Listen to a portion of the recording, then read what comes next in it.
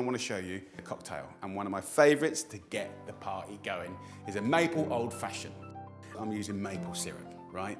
And this is a brilliant tweak. So 2 tablespoons of beautiful maple syrup, 300 millilitres of bourbon, a teaspoon of bitters. Then last but not least, I've got the most fantastic curveball. So I'm going to do a cold infusion of a tea bag of rooibos tea. And it's going to work so well with the maple syrup. And then we can put that in the freezer for whenever we want it. And yesterday I did a double batch.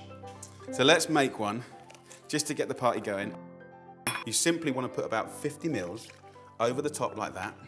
Take a little speed peeler and just give it a nice long peel. And then you simply put that into your glass. And that's it.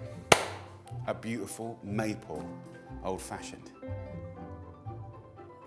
That's a beautiful cocktail.